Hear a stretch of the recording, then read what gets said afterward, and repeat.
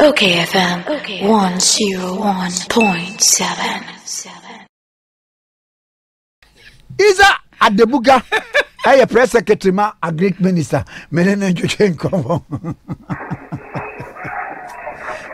Obani Mwachi. Menyoso ofa kwame madam tia de wuntimi no. Sir. O baby You matter. Otimi sendi di kojo futu sare.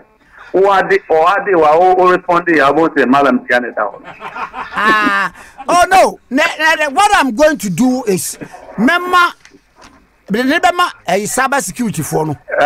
No tracing. It's against the laws of this country. It's serious. Because now Issah Alhassan we a press secretary at the agri minister Dr. Honorable Dr. Baffour Akoto na papa insuno na Baffour Akoto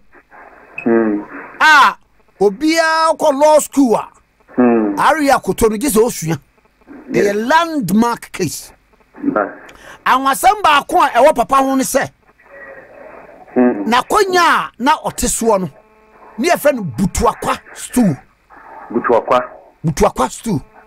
eno oteso priya se Ghana ye democracy no ebetumi agina eduru ba bia kura no se osaje ma prempe otumfu anu o no obutu na konya the formation of NLM papai odimu ntintimai enso sabi sukuu dem wansida na kakrabai na china na eye eni baso eye lectures na baso kakrabai na abeka e de afa ura ne papa ho na Baffour Akoto kani otumfo chiame kakrabai na abeka fa no ho ofa mamentia okayfm atiefo anopai na menam asenya akonya wodi amane anka ofa wodi emse okura obusa no unim cheme what summarizing is na kakra yede beka ho eni se nei se ofa itimi ko sesa aban eto abasesa aban e de party fu froba ma party umisi suba na kese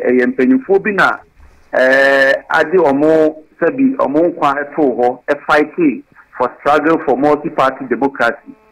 Say bota counter history ya wintimi ni Baffour Akoto nti se preventive detention act ba ya nkroma se Baffour Akoto any 7 others bi omako enyambra sembi omo form party bi ana nkroma fi se omo be threat to ne one party speaker no pese of form nintino ene ma ye chi Baffour Akoto any 7 others kotumu a enya sa famous way Akoto case enya JB Dankwa the famous JB Dankwa echo accused case no high court Court Supreme Court was say and you know the be can say itimi enya multi party democracy let us say Baffour Akoto who you need free more enye because National Liberation Movement ebe UPI na NPP ni kofare by ni na no untimi enyi enka abra obeyi Baffour Akoto efrim and until na ma this year over the years 16 years my years Akoto over 15 years the issue has been on the case itself,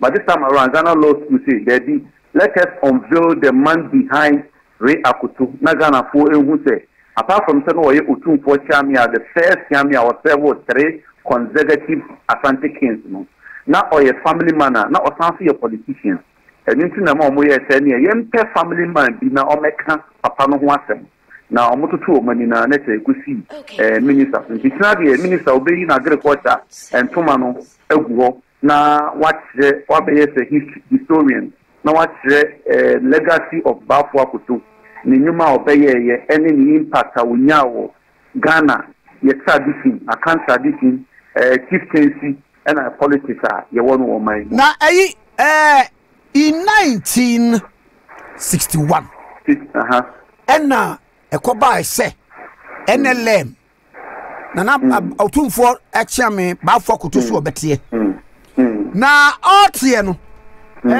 wan ko bot kokko so amane sense obo no ompene manente na so eso timetie NLM ya ewurawura ma ba ya MPP e ene otumfo se da bi se sa na tie de a ene na konya no mebutu no ebutu akwasto no na tie de otumfo kan ye in 1961 Was it? Otumfuo, who wore a mourning cloth and a special cap with talisman, told harsh crowd that the recent political unrest in the country was fresh in everybody's mind. He added it was Akoto, the present occupier of Butuakos II, who organized some young men who went to and slaughtered sheep in River Subin without my knowledge and consent, which brought about the formation of the National Liberation Movement, of which he was a leader. That's happening. What chili? Yeah. Who's over? And now say, "Oh, move to no actually no. Actually no. Who say? Obian one of my would deserve so bit to my head. I'm an Obian. Almost had the man. Oh, was I lifted? I was I lifted. I lifted. It's Papa Nibia, no, all rounder. Because the no, who's our father? No, fire of the war and took a board. Wow. History says I read this now. Asante Koto is only proposed to read this. Hey! Wow. It's not there. Of our we are student of history. Our interest of the soul would you see it because I was here who may be a free bar and son and yes, I'm out for a quarter of talent near the end. That quarter of talent now come up with Tamu. Sabrano, not or two for Crancy. There be the scene will be on your D and was on a man TB. Echo Subimu, say, I check down the National Liberation Movement. You can't be Casa, quarter of silence, you are breaking up.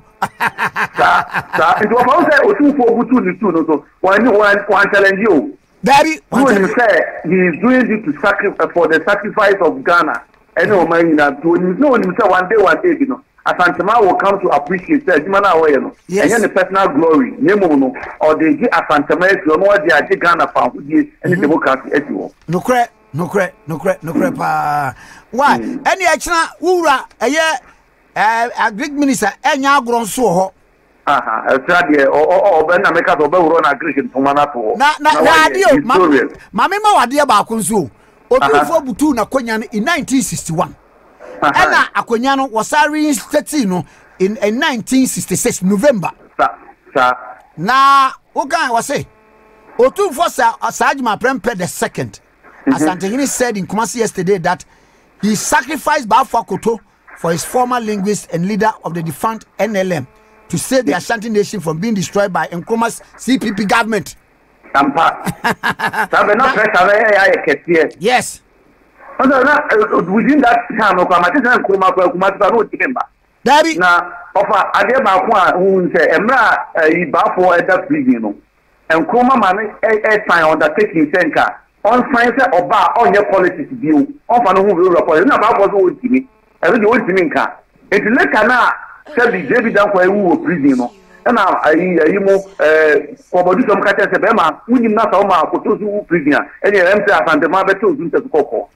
And then or Lekano, or yes, any or Ujina, Mount Nankai, Mount Nakumasi, until Baffour for time or Fasu or Tamale.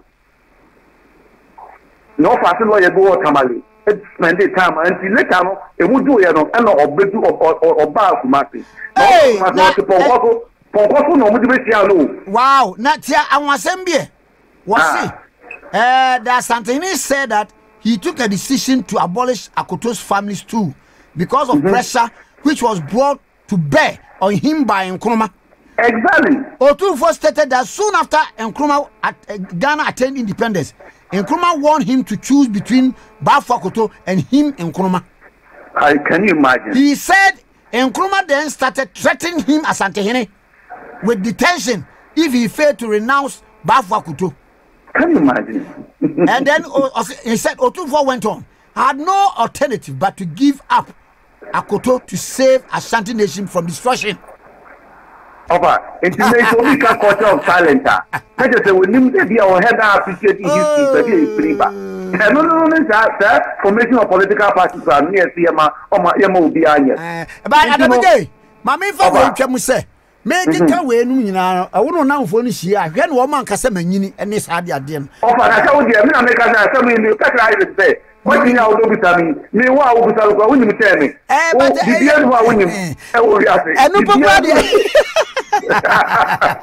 And no one you well.